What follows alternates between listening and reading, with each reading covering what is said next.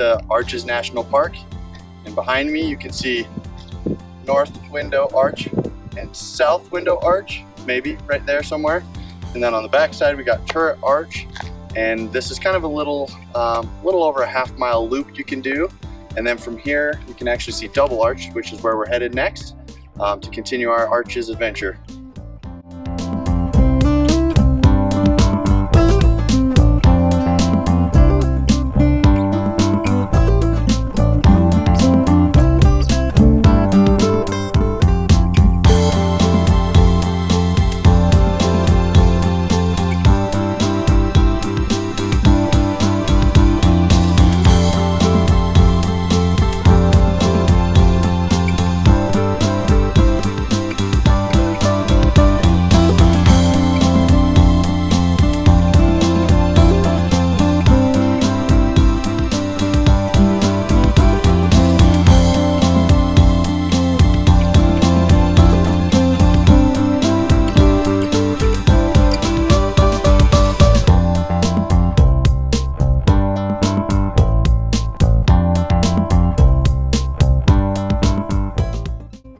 So this is Double Arch behind me.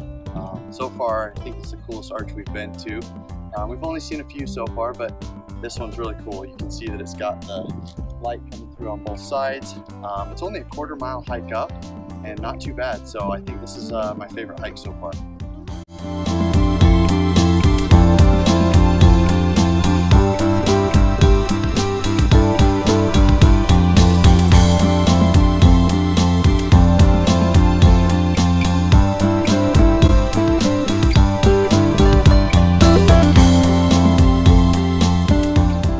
Up at the Fiery Furnace Viewpoint. From here you can see that there are all of these beautiful red spires, but what you can't see is that in between each of them are shady canyons and coves that you can hike into.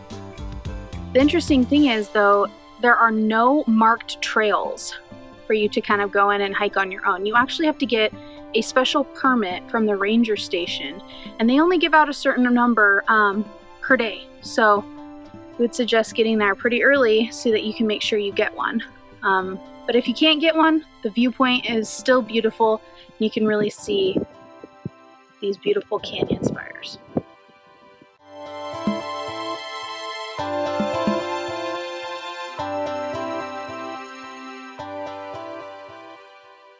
This cabin was made in the late 1800s by a man named John Wesley Wolfe. Him and his son came out here and they made a little corral and a root cellar, and they lived here for about 20 years, which is just crazy to me because it is so hot and there's just absolutely nothing around. Especially incredible because John Wolfe was actually a disabled Civil War veteran. So if you look inside of his house, you can't really see very well, but I'll try and show you. There's a few little things that he made.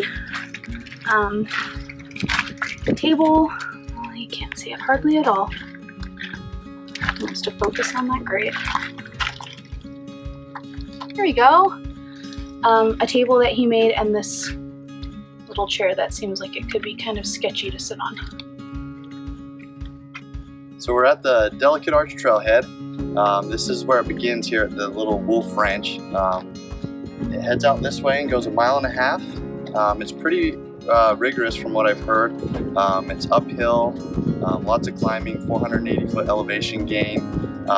We actually opted to go around the corner here on the road, and there's actually a couple of viewpoints. One of them, you hop out of the car in the parking lot and walk 30 seconds and you can see the arch pretty decent.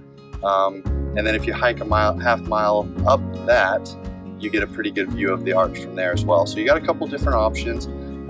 If you're a little more adventurous, this is definitely the way to go. You can get right underneath the arch and check it out up close.